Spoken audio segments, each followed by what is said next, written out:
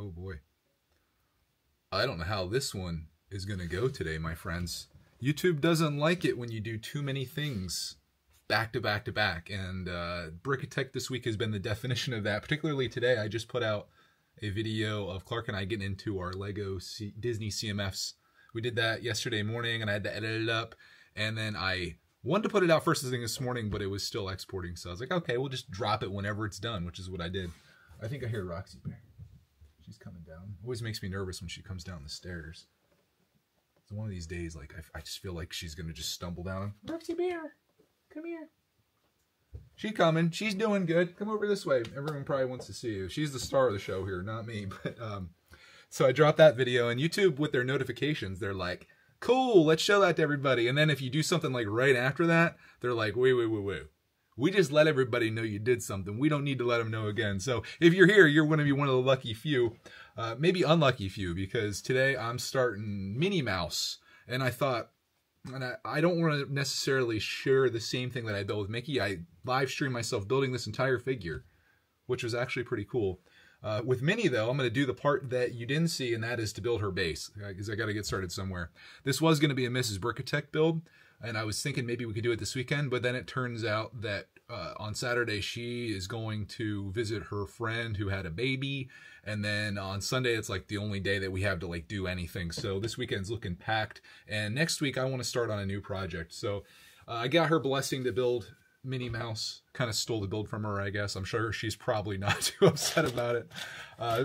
It's just it takes a lot of time to do this, and when you have an actual job, I can imagine that probably the last thing you want to do in your free time is to build a Lego set, especially when your free time is such a premium.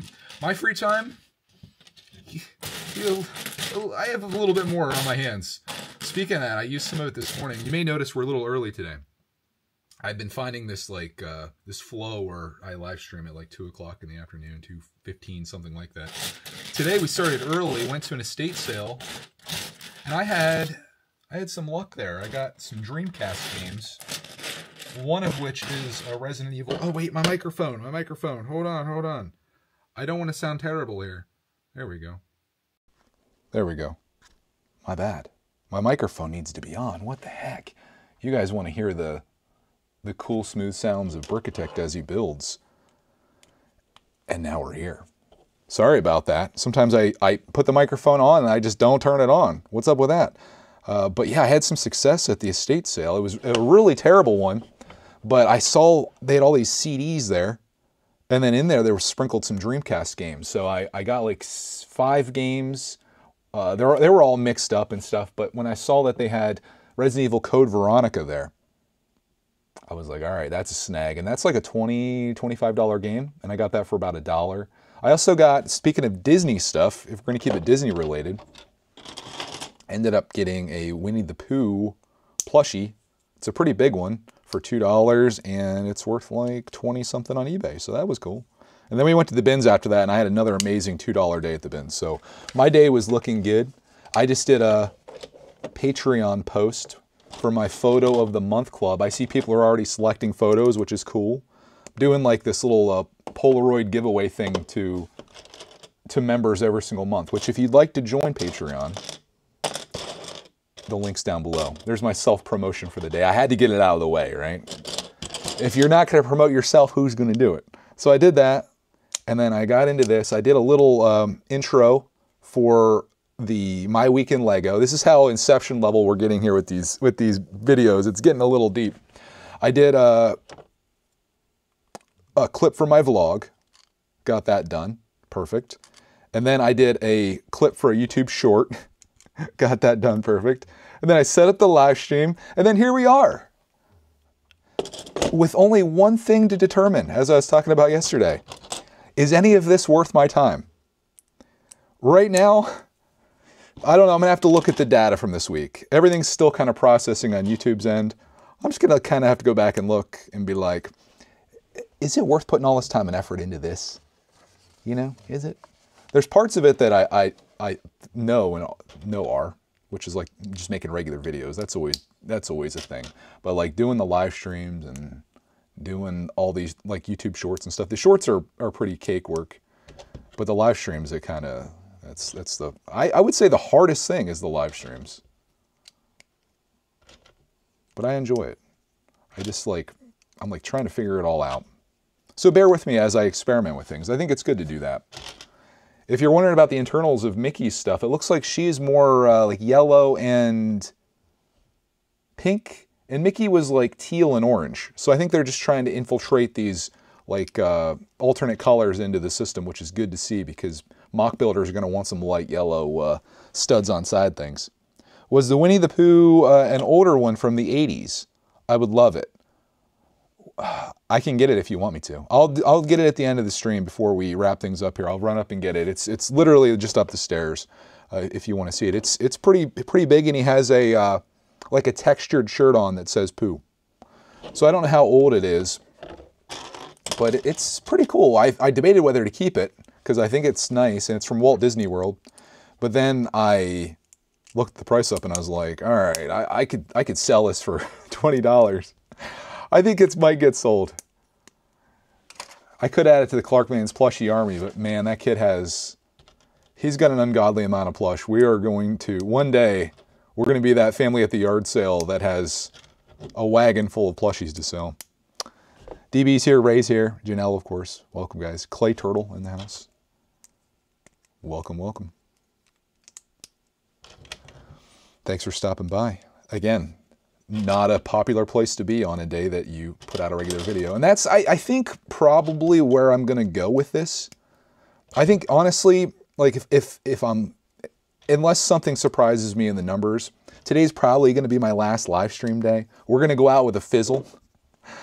Instead, I'm going to dedicate that time to doing like regular videos. Like even this, if I just made like a little video about this or even a short, which I guess is kind of what I'm doing, they do exponentially better than YouTube streams. So I think what I'm going to do is save the live streaming for Patreon style things, whether it be Lego or other things. In fact, while I was setting this up on that topic, I came up with like a really cool idea for something that I can do over there, almost along the lines of, you know how like every day that I come here and live stream with you, I start talking about like things that I did and like kind of what's going on that particular day.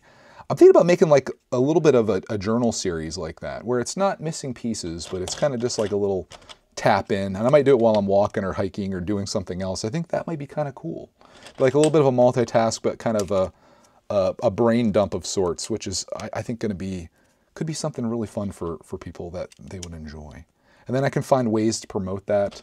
This is the business side of things, guys. Welcome to I guess, trying to figure out your way. It's a never-ending battle. But I enjoy it. I enjoy what I do. I'm just not good at the business side of it. I spend a lot of time on things that don't make sense to spend time on. Maybe that's a bad thing. Maybe it's a good thing. DB says, I think that's why so many YouTube streamers all headed over to Twitch a couple of years back. Just no money in streaming on YouTube anymore from the sounds of it. Yeah, I don't know if even Twitch is that, but I will say the difference between Twitch and YouTube in terms of streaming, from what I can tell, is that like Twitch is a live streaming platform, right? And that's what viewers expect there. That's what they want. YouTube isn't necessarily that. YouTube's a place primarily that people go for just regular videos. YouTube is trying to turn it into a place that people go for shorts as opposed to losing their audience to TikTok. I think a lot of the Lego audience on YouTube has already gone to TikTok, most likely. I don't know about the creators. Maybe they've gone there too, but I think most people are still making like YouTube videos, but the shorts thing is something that YouTube really wants a piece of. But where Twitch excels, or at least creating content on Twitch excels, particularly in the live streaming space, is that the audience on Twitch, and this is not going to be any offense to you, I'm just keeping it 100, as the kids would say, as maybe no one says. The audience on Twitch and the mentality or the culture on Twitch, I think is what you'd want to say. The culture on Twitch is one where the people that watch the streams, they support the streamers. And I'm not saying this like I have anything against people that watch YouTube streams or anything like that. But like on Twitch, people that watch those streams know that the way that people make money on Twitch is through people like subbing on there. Like on YouTube, you know, subscribing is free, right? Whereas if you subscribe to a Twitch channel, I think it's like $5 a month or something, and then the person that streams gets half of that and Twitch takes half. That's the way things typically go on there. But the mentality on Twitch is that, okay, I enjoy watching this streamer. I want them to continue streaming. I want to get perks or benefits or whatever comes from like supporting a streamer. And like, that's what happens over there. YouTube, on the other hand, and again, this is not intended to be offensive to people that watch YouTube. I'm a YouTube viewer through and through. People on YouTube expect everything for free. There is not a situation on YouTube in most cases where anyone has any anticipation of ever spending money on anything. And that includes YouTube's premier product, which is YouTube Premium. I'm a YouTube Premium subscriber because I hate ads on YouTube. I think they are way overdoing it.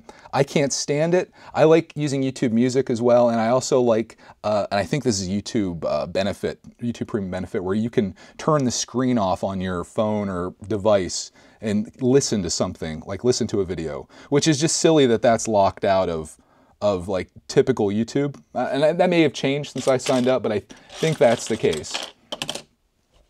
So even YouTube Premium, like the percentage of people that are signed up for YouTube Premium is incredibly low, and it's kind of expensive too. Like you really have to be a heavy YouTube user to have any benefit in using YouTube Premium. That being said, creators would be much better off if people were to sign up for YouTube Premium, because it's more money. Probably for YouTube, but also the creator. And you can see when you get paid from YouTube, there is a small percentage that comes from YouTube Premium subscribers, but that's far and few between. Like the number of people that spend money on YouTube is so tiny. I even notice it too, like sometimes I'll watch people that stream Disney stuff, you know, like they're live streaming from Disney World, and I really love to watch those. But I notice even these people, like I watched this one, I think he had like 800 people watching, something like that. Like it was a pretty substantial number, right? Like 800 people watching your stream's crazy. He didn't have a single person, this is on YouTube, he didn't have a single person super chat him during the entire time that I just had it running in the background.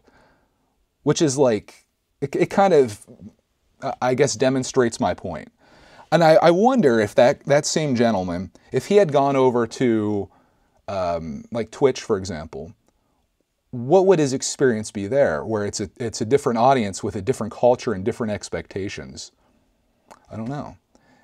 It's hard to say, I suppose. But maybe maybe he prefers YouTube. I mean, everyone has different reasons and things, and sometimes it doesn't just come down to money. But if this is all that guy does, and I believe it is, all he does is stream from Disney. Like every day, I think it'd be one of the hardest jobs, honestly. Like you might think, boy, that sounds like a dream job. Live streaming, just being at Disney World. The dude was there for 6 hours, and he does this like every day. Like, I don't know what you would show or talk about. Like eventually, as exciting as Disney is, I just think eventually like that would get to be a little too much, right? Like what are you gonna do?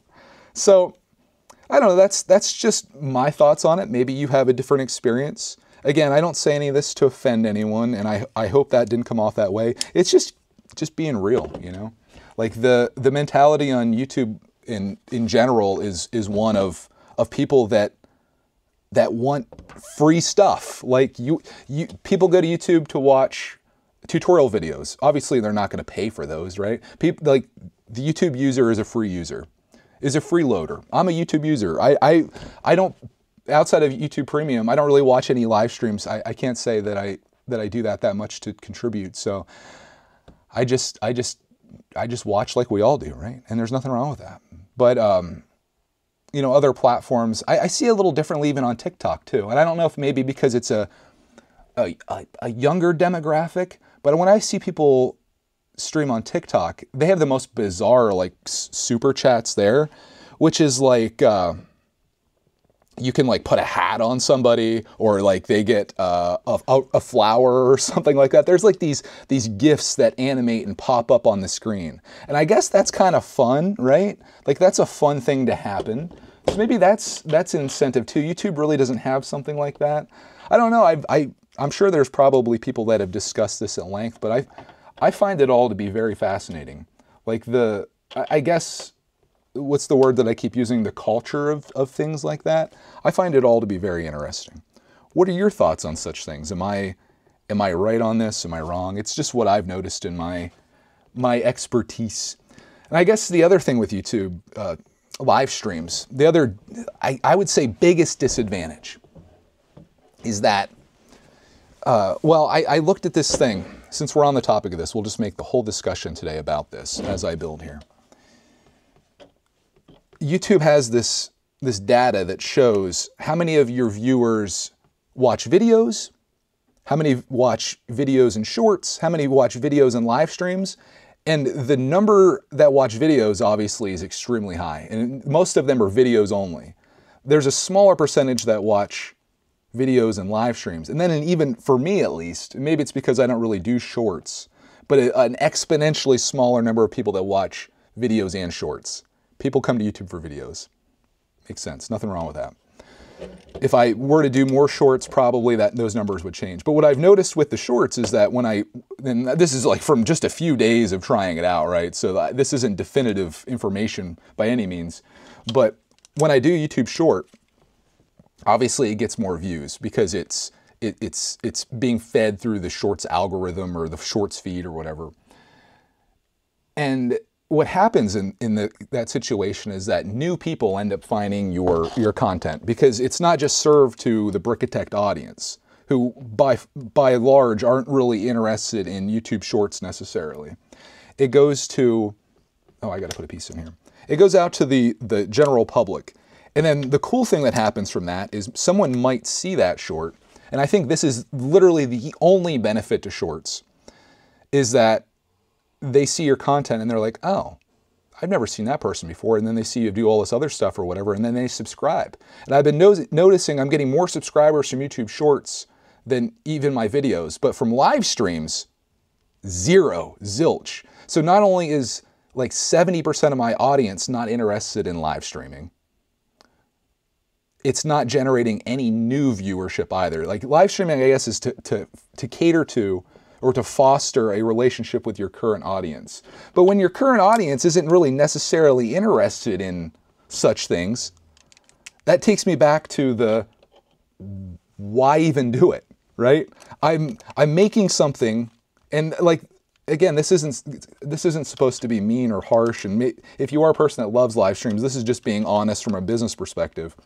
Why would you make a product for someone, like if you were in business, why would you make a product for someone or for a group of people that aren't really interested in that product, and there's no new customers that want that either, right? You got to think about those things.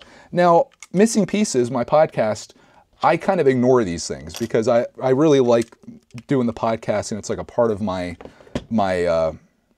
part of what I do, right? So I ignore the fact that there's like 1,000 people in total that watch, listen to that. Each one of those, if you're curious how much money I make podcasting on YouTube, it's like maybe $3 an episode, right? Like $3.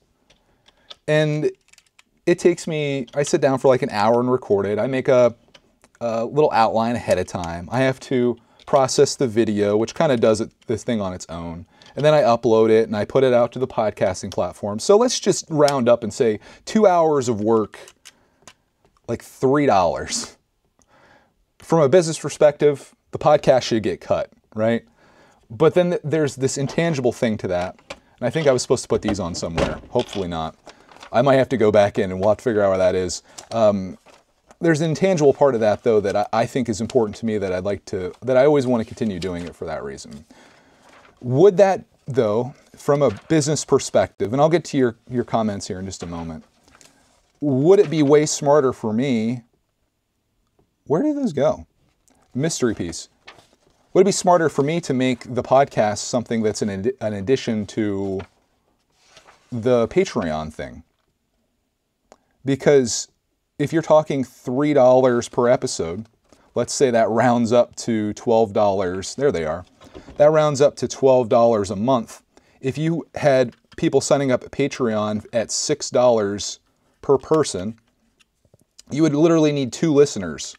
You would need 2 listeners a month for the financial side of things to work, right?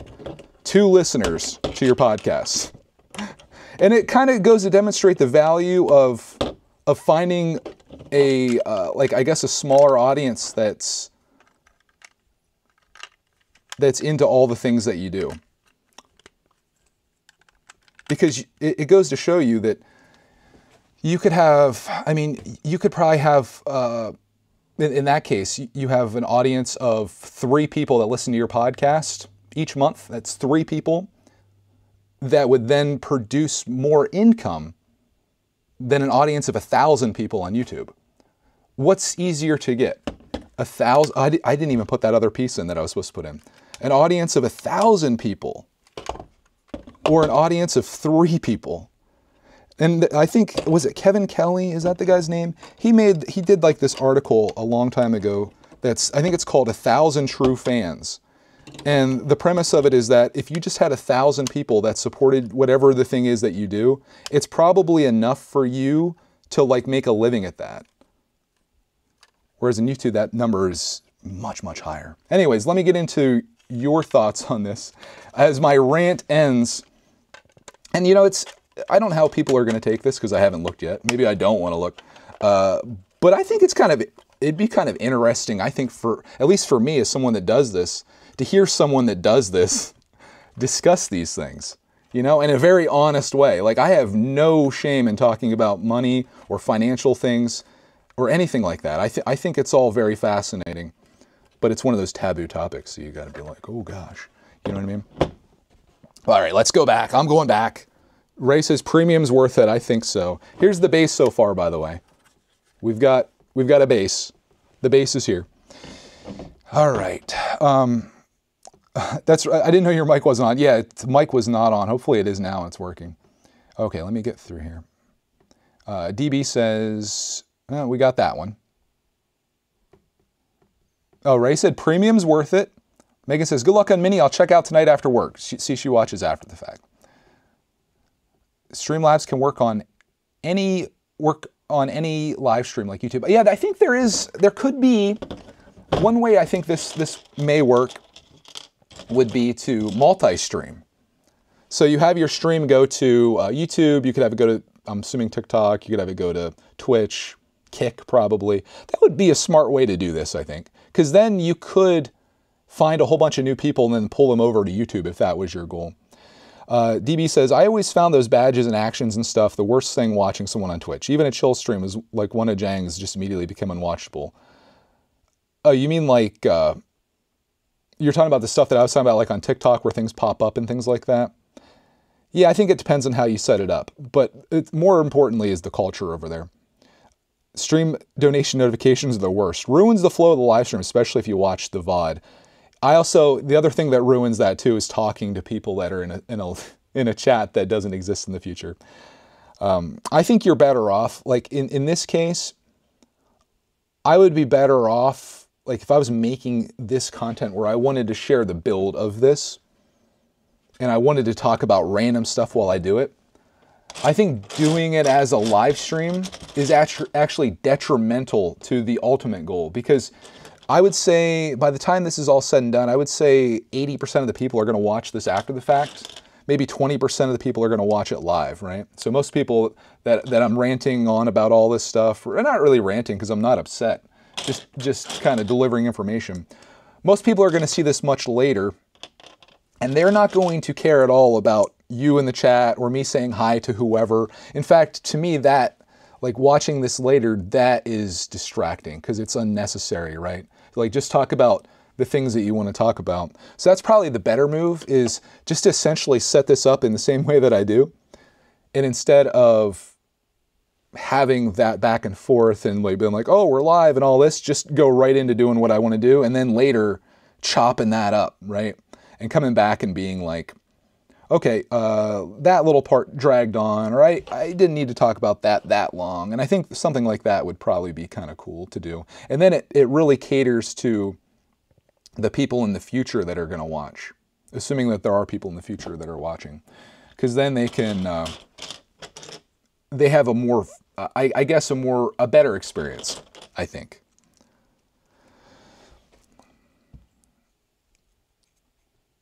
Sports Gaming says, long-time fan of the channel. I enjoy the streams, but I think it has to do with the time of day that you're streaming. Yeah, it's also the strength and the weakness, the time of a stream too.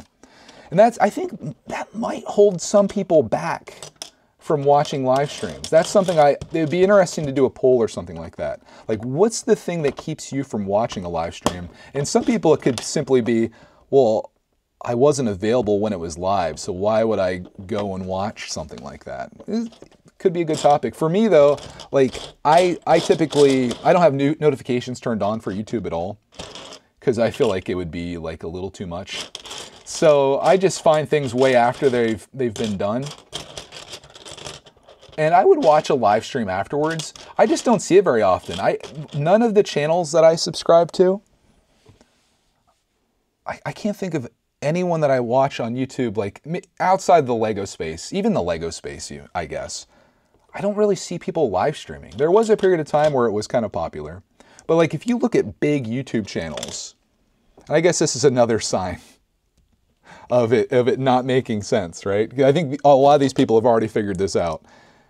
How many YouTubers do you watch that have, let's just have a small, like let's say 100,000 subscribers or more, or you could say any number, 1 million subscribers or more.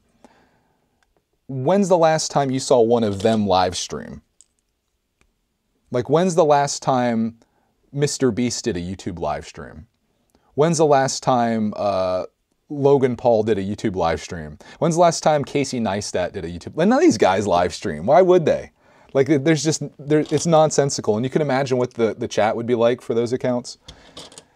I don't know. Maybe they do it, I just miss it.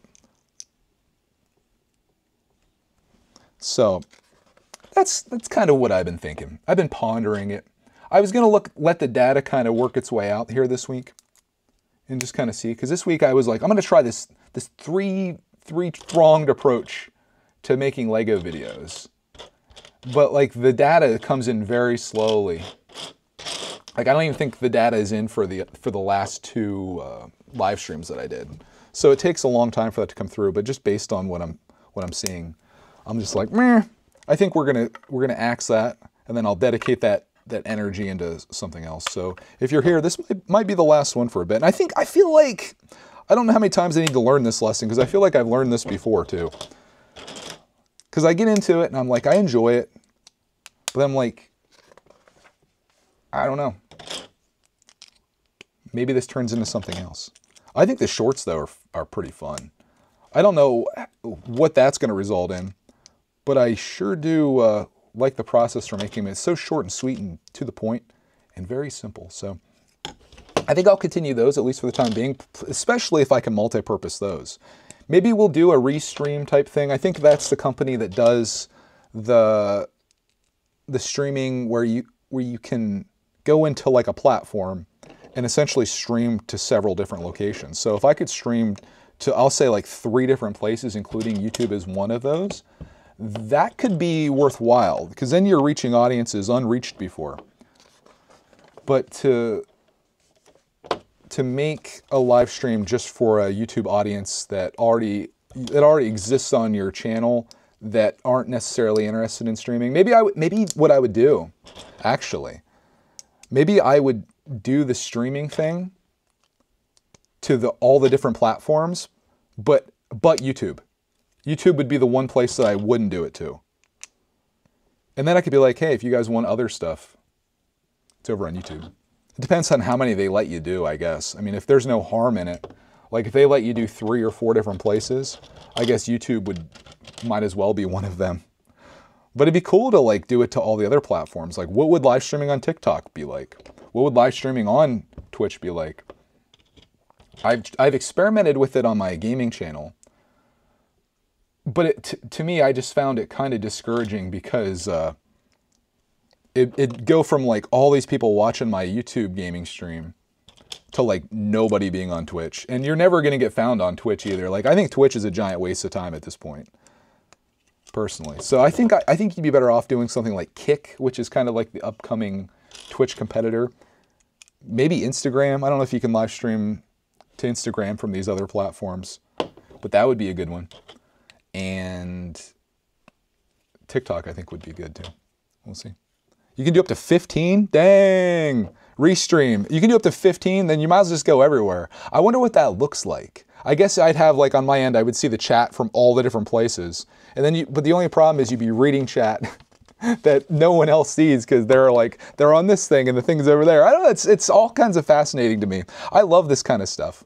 As for like you watching this probably isn't your forte like it is mine. But I appreciate you humoring me with my thinking out loud. I like these kind of things. And when you do this, like, I don't want to say professionally, but professionally, you gotta ponder. You gotta think about stuff, and you gotta be like, I wonder. That being said, I'll probably end up taking this stream down because I feel like this could be something that, like, I don't know, could leave a bad taste in people's mouth because people don't like it when you discuss finances or the financial side of things. It's one of those things we've been conditioned to never talk about, primarily because employers don't want you finding out that you make less money than the same person that's doing the same job that's sitting 10 feet away from you. So like money is like a taboo topic, but it should definitely be something that people keep in the forefront. Especially when it comes to personal finance. That's a topic I could talk about all day, and how important it is to manage that properly. If you're wondering what I'm building right now, this is like the end of the film reel. Did you know I'm doing Lego while I do this? Ray says, these streams are more like meeting friends for virtual coffee. Yeah, it's sort of like that. Sort of virtual friends with virtual coffee. Have a coffee emote pop up now. DB says, I think I'll need to get signed up for the Patreon upper tier soon rather than later to get my live stream fix. Yeah, didn't you cancel? I think you canceled outright. You should probably come back. In fact, if you join by the end of the month, I have the photo of the month club where you can choose one of the photos. I shared them on Greg's World, some of the ones I took yesterday on Greg's World in like a community post. But you can choose which one you want and then I'll mail it out to you. Every month. Photo of the month club. And it encourages me to be a photographer because then I'm like, ooh, I get to take lots of photos and I'm gonna pick my 3 favorites. I'm gonna do like 3 or 4 favorites and then send them out. But I think a lot of stuff's gonna start kind of finding its way over there. And that is, I think, going to be a smart move for the future of Brickitect Industries or whatever the heck this is. It will leave some people out, which is, you know, always leaves a bad taste in people's mouth. But, you know, it's like, I've had people, like with the whole Patreon thing, I've had people complain like, well, like, it should be free, like the YouTube people, the mentality we were talking about earlier, the culture. Everything should be free, but it's like, would you go to a sporting event and complain because you don't have the financial ability to buy a ticket to go there and watch it? Not comparing what I do to sports or anything, or saying it's comparable to that, but it's like, would you go to the movies and be like, well, I can't afford a ticket. Why can't I watch that? Why can't I watch that movie? Of course I don't have a ticket. They're like, would you like to buy a ticket? And you're like, no, I'm not buying a ticket, but I want to watch the movie. And the movie, like I've seen movies before for free. Why can't I watch this? It's kind of like that. And I get that. I totally get it. But then there's like, you know, you got to think about the financial side of things, which I'm trying to not suck at because I have historically. I just do, I kind of follow my heart more than I follow the money things. And I think it's definitely, I think it's hurt me, maybe not in the long run, but probably, because I don't know, I just do what I love to do. Like even in the Lego space, not just when it comes to memberships or Patreon or anything, but like the Lego space. I've never bought a Lego set simply because it's the newest set to be out, and I know that a lot of people are going to click the video if I build that set. I buy sets that I love, that I enjoy. Financially, is that a bad thing to do? Probably, you know. You see what people like. They want like the newest and the best. Meantime, I'm telling people, don't spend full price on Lego. Buy the things you love. I share my passion with what I buy and what I do. And to a certain group, I think that's admirable, but like, you're never going to get it found telling people to wait for the greatest gift with purchase time, you know. Instead, you're gonna, if you're thinking about making a Lego channel, maybe you should follow the trends. And it's like the day something comes out, you rush off to the Lego store, you buy that thing immediately, you run home, get that video edited up where you're standing in front of the Lego store with the box or whatever, and then immediately after that, you build it up as quick as you can so you can be the first person to have a review out, or better yet, have Lego send it to you ahead of time. That's even better. Doing all those things, genius moves financially. The way I do it, I'm like, yeah, that's pretty cool. When's it gonna go on sale? When's there gonna be a gift with purchase? I think I'll wait for double VIP. And it's like, you know, if I didn't like this set right here, I would have never bought it, right? I think that's the only reason you should do that you do. Is that even a sentence? The only reason that you should do what you do. I think you should follow your heart primarily. Since we're done with this is my parting words. I think you should follow your heart, do what you love to do, find a way, be consistent, stay at it, follow your passions, and I think in the long run things will work out for you. But there is an element to that too, which has kind of been the topic of today's discussion, where I think you do have to also look at what you're investing in that and how you spend that time and effort too. I think there needs to be some balance there. And I am not very good at balance ever. I always go one way or the other. But I'm gonna get better at it. And I think a lot of it comes down to just kind of reviewing statistics, as boring as that seems, and thinking about like the tides and where things go. And I'm happy to do that and try things out. It doesn't hurt to experiment and to see what's good, what's bad, and if something's working for you, great. If something's not working, then you figure out something else. The only thing you don't do, my friends, you never give up. And that's where I'm going to send you guys out. I hope you enjoyed today's stream. Here's what I built. Very exciting little stand for Minnie Mouse to go on. I'm going to build the rest of this up. Some of it today, probably. We at 2 o'clock. Some of it today. Some of it tomorrow. And I'll do like it'll be a part of my weekend Lego, where the majority of my audience would prefer to see it as opposed to a live stream. And I'll make a little short of it showing Minnie off and all that fun stuff. So on that, I hope you guys have a glorious rest of your day. Hope you enjoyed the conversation today. Maybe if you're ever contemplating going into this world of streaming or making videos or content creation, maybe this gave you some insight into it. Maybe it's told you to stay clear of it. Maybe it was just something interesting to hear someone in the biz talk about. I hope that was that. Or maybe it just made you like wildly angry. And if that's the case, I'm not really sorry. Just if I appreciate your opinion or how you feel, you don't need to tell me about it. If it upset you to the point that you need to leave, that's understandable. I hope you find the joy out there somewhere where you can find it. And on that, we're going to end this live stream. Clicking the button, and then I'm going to click confirm.